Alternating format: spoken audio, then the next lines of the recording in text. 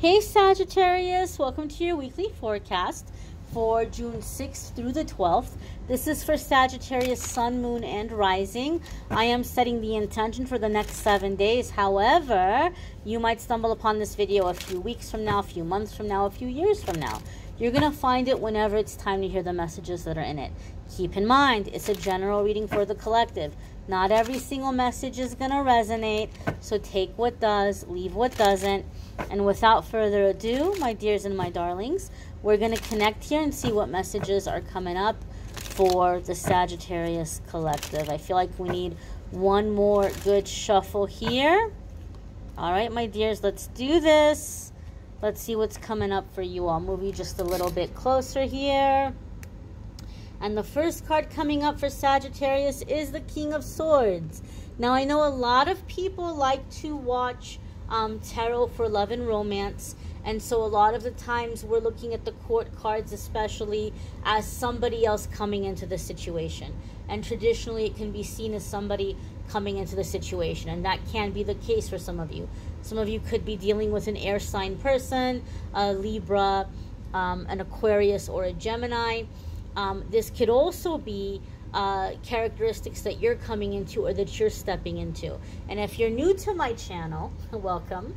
In the weekly forecasts, I want to focus on you. I want to talk about you and your journey and less about other people.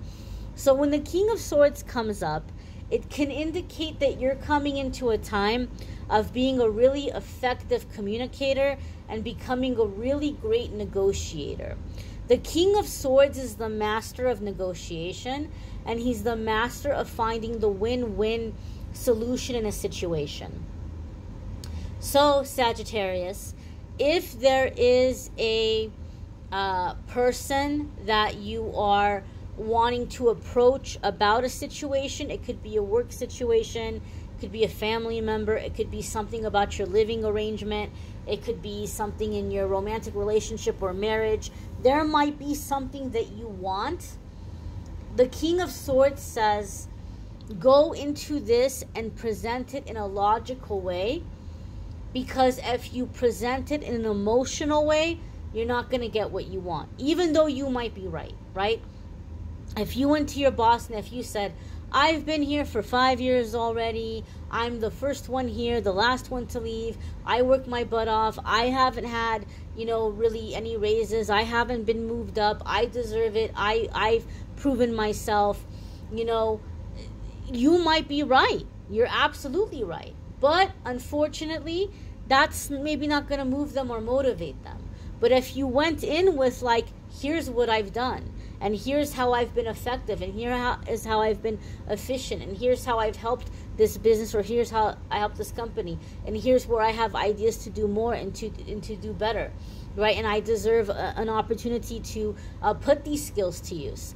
That's going to get them listening, right? Or if it's like something in your living arrangement or in your personal relationship, if you can present it to this person where it's like, hey, here's what I want, and here's how you benefit by giving me what I want. Here's how we both benefit from this. If you can approach it in that way, ears are going to open up. People are going to be receptive. People are going to be on board with your ideas. But we want to approach it with logic and reason and how this helps everybody versus I deserve to have this. Now, as I'm saying, Sagittarius, you probably 1000% do deserve it. But unfortunately, the way human nature is, sometimes people aren't going to hear that or be moved by that. So I feel like a lot of you are coming into effective negotiation, effective communication. King of Swords can also sometimes come up when somebody is approaching you to talk about a serious matter, right? Like they might be wanting to lay down a plan, something that they're wanting to do with you, or some ideas that they have. There could be somebody running some ideas past you. Maybe they're wanting to work with you, or they're wanting to get your opinion, or make you some kind of an offer. King of Swords can also be consulting an expert about a matter. Okay, so if some of you are doing something right now in terms of self-employment, or planning for the future, it would be a good idea to seek out a financial planner. Or if you're doing something in terms of self-employment or business, it might be a good idea to go talk to a lawyer and get some advice and get some guidance on how you can, protect your work, or go about things in a way where everything is official and on the up and up, where you're not going to have issues later, right? To do things correctly, to have the appropriate permits and licenses and waivers or whatever is required. The next card that's coming up here for you all is the Six of Coins. And the Six of Coins is a beautiful card that can indicate reciprocal energy. It could indicate receiving generosity, like sometimes we're struggling or we're in a bad place, but there's this miracle that comes in, right? It's like all of a sudden help is here, or the money comes in somehow. So it could be receiving generosity or assistance during a very difficult time. Six of Coins can also be the ideal financial situation, which is like your debts are paid off, or your debts are getting paid off. You have money put away for the future. Money continues to come in, so you're able to continue to save money, but you also have money to enjoy life and do the things that you enjoy doing. And you also have money to be generous and help other people when you feel moved to do so. So it's a very ideal situation in that way. And it can also indicate reciprocal energy, right? If you're a Sagittarius and you're fed up because you feel like you always have to keep things together, you always have to keep things moving, you always have to, check on everybody and everything and keep everything in line. Six of Coins is reciprocal energy. This is going to be people who are coming in, who are equally invested, and who aren't leaving everything to you, right? There's an exchange. There's a fair exchange. So a lot of you are coming into flow, efficiency, things coming to you effortlessly, things coming to you naturally, and just being in this energy of give and take, okay? Cosmic, universal give and take. The next card that's coming up for you all is the Hierophant. And this could be Taurus energy, because the Hierophant is representative of the astrological sign of Taurus. If you have Taurus placements, there can be big shifts or big changes for you happening in those areas of your life. Some of you are going to be presented with some opportunities, okay? The Hierophant comes up to remind us that as long as we're making our decisions based on our beliefs, our ethics, our morals, our priorities, our principles, we are going to be happy with the outcome. And we're going to align with even more opportunities and alliances that are going to be aligned with us, that are going to be long-lasting, that are going to make us happy. Hierophant can be commitment. It could also be marriage. Okay, some of you may be receiving an offer for marriage. Some of you may be receiving a time of healing or clearing out issues in a relationship, moving towards marriage, or strengthening a marriage. Sometimes Hierophant can be indicative of marriage stuff, but it's also traditions, it's also beliefs, it can also be contracts.